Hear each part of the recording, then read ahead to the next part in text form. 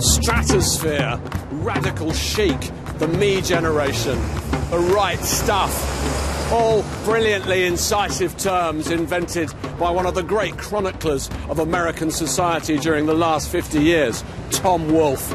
The man in the white suit with a sartorial style as elegant and as sharp as his writing.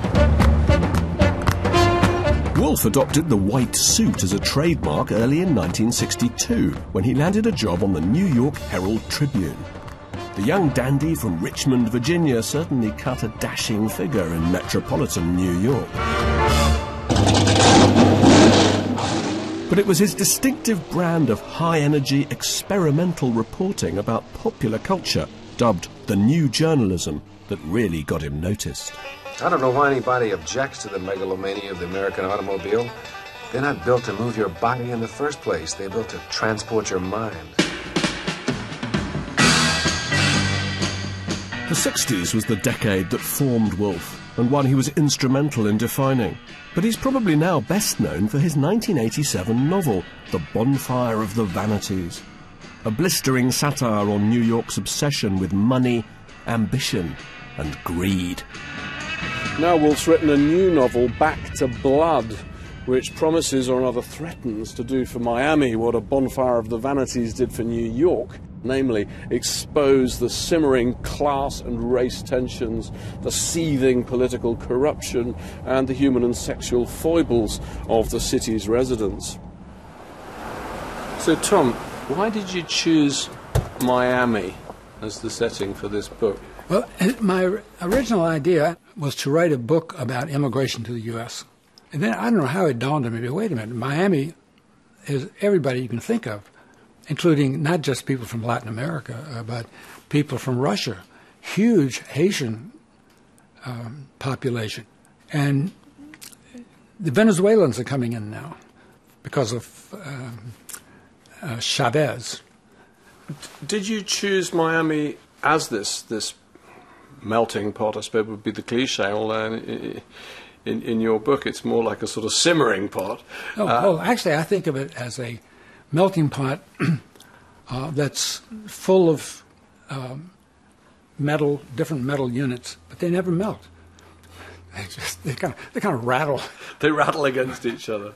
And the Cubans politically dominate the place. It's the only city that I can find in the world that is run politically by people from another country with another language and another culture.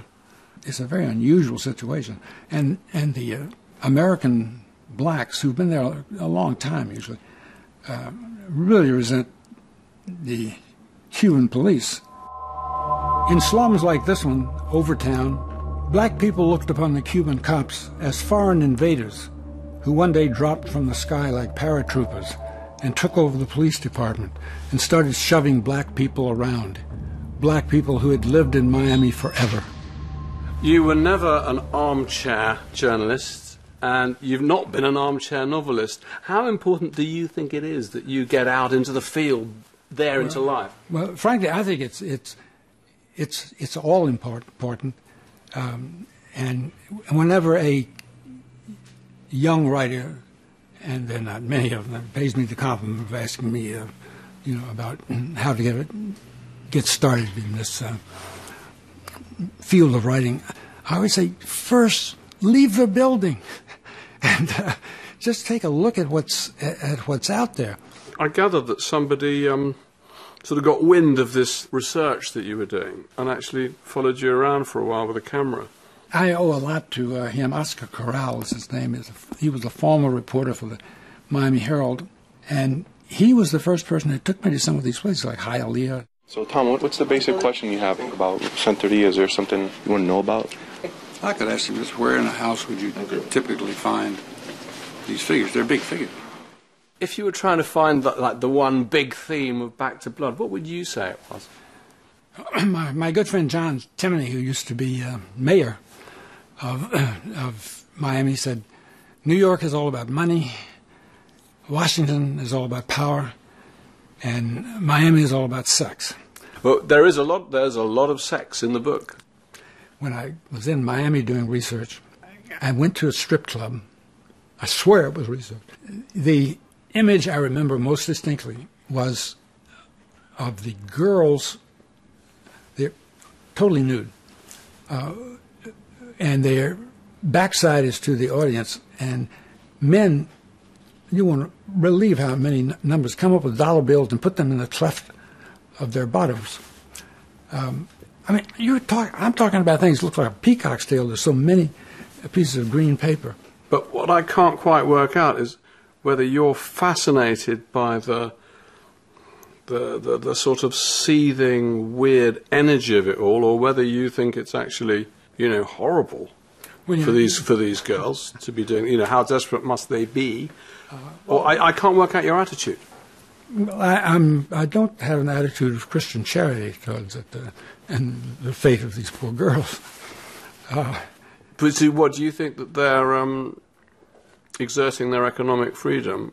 And I wouldn't put it in theoretical. I just think it's wild, and somebody should write about this. I mean, I love to find things that are really extraordinary. Everybody knows about, but they haven't been written about, like this Columbus Day regatta. "Come on," said Norman with a lewdly happy face. "This you've got to see. Now it begins." The blonde with the breasts did a few mild shimmies with her hips, showing her chorus of admirers how taut her pectoral glories were, how they stuck out, defying gravity. "What begins?" she said. "The regatta is essentially an orgy," said Norman.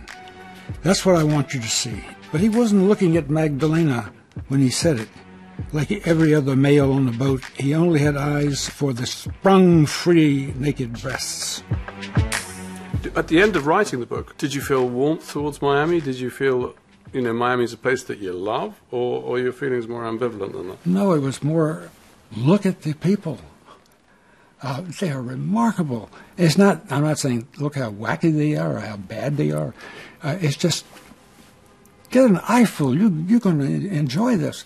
Has been my feeling with everything I've done, whether it was custom car makers in California or... You've identified something that's amazing and you want to tell the world about it. And I love it when people say, like John Updike did, "Your book is not literature, it's journalism." I think, good, that's great. Must be a good book. Yeah, I'd read it. It's been a pleasure to meet you. Andrew?